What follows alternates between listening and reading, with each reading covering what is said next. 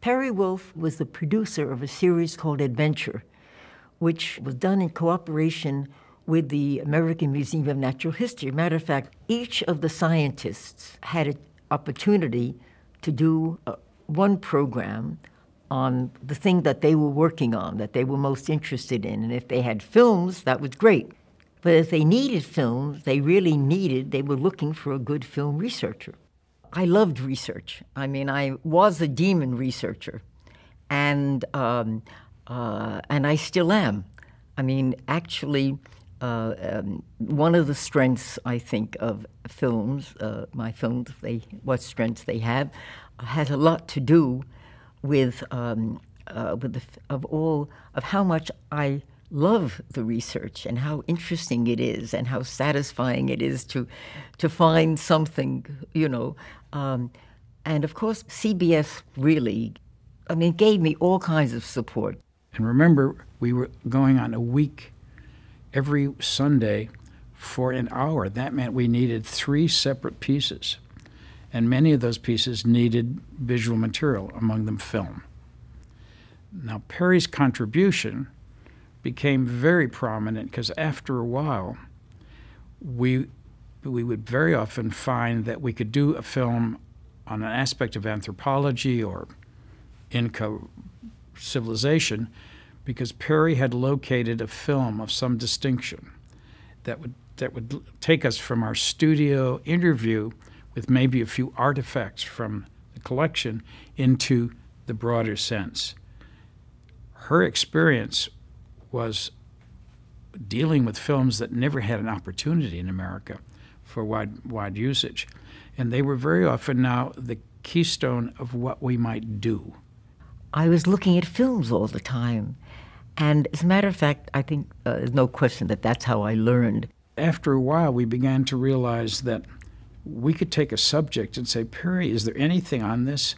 And she would begin to have access to extraordinary catalogs of European film things that none of us ever heard of, and her avenue to researching with just a name or a subject was broader than any of our concepts. So after a while, she became a real linchpin in really what we were going to program.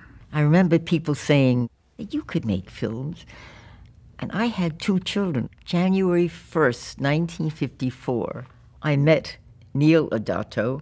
During the time I was at CBS for 10 years, from about 53 to 64, I had 2 children. First Laurie, and then a little over 3 years after that, Michelle.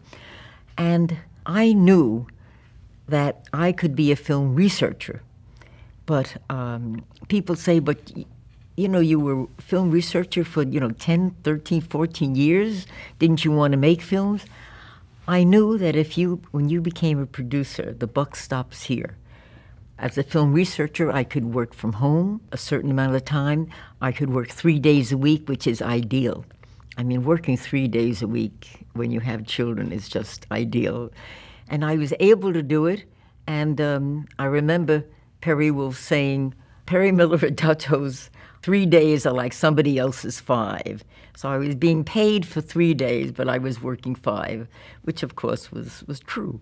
The fact is that I know that in some ways that it must have been difficult for you. The fact is that I was not there to do certain things that mothers did beside, baking cookies and a lot of other things, driving you here and there.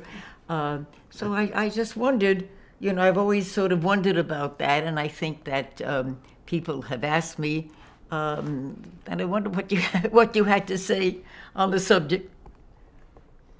Did you feel at times that it'd be nicer to have your mother at home more, or was it convenient in a way you could watch more television because I wasn't around?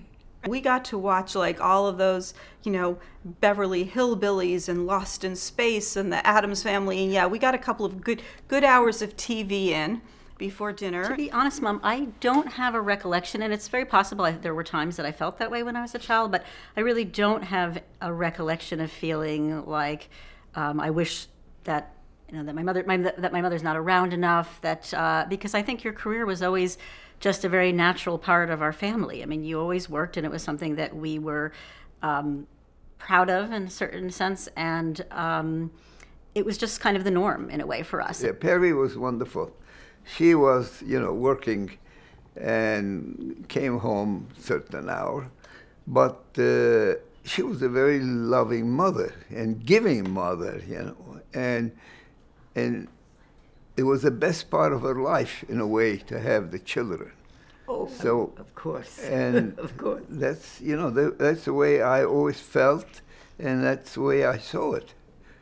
So, as a professional, she really gave quite a bit, in spite of the fact that she had to do her work, and she wasn't all hours. That's, you can see it, that's why there is so much love around here.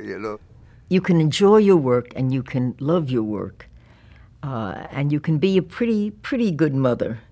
But I think that women who have young children, at least I always felt guilty. I always felt guilty. Actually, we were both married women. Perry had 2, I had 3 children. Our husbands were supportive, but not always supportive. In fact, they were supportive, but not always so happy about the fact that we were both busy. We had our job, we had our children, we marketed, we cooked, we took care of the household, and it was a lot of work. I mean, many, many women do that now. At that time, it wasn't as popular, and we did talk a lot about that. I was at CBS. I worked on After Adventure. I worked on 7 Lively Arts, a film called, and a series called Conquest, and they were all very interesting programs. And I was film researcher and happy doing it. And then at CBS, I got an idea for a program called Portrait of the Artist as an Old Man. Lovely title. And the idea was that creativity is not affected by age. Something I must say I like the idea very much, especially now. The live shooting, we were going to do Steichen, who at that time was already, I guess, in his 80s, and Jacques Lipschitz and Lotte Lehmann, but they would not let me be director. It was Craig Gilbert, who became famous with The American Family. So Craig was director and I was co-producer. And everything was going fine. And then we're getting ready to, and Steichen says, "Oh, you can't use that. I'm not going to be in a film whose title is Portrait of the Artist as an Old Man. I am not an old man." And Lipschitz said, "I am not 75 years old. I am 75 years young." So I came up with The Best Is Yet to Be.